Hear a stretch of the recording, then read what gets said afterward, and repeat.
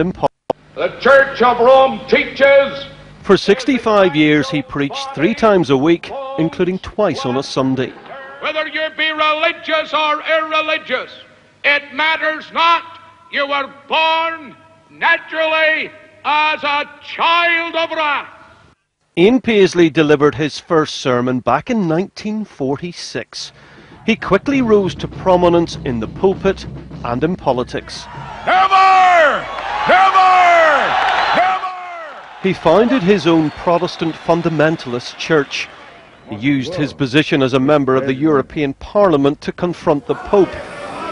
Few could have imagined that the once divisive figure would end up as a popular First Minister of Northern Ireland.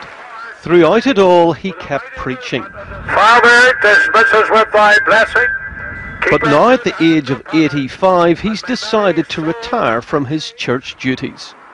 He'll deliver his final sermon at his South Belfast church next month. Sundays here will never quite be the same again.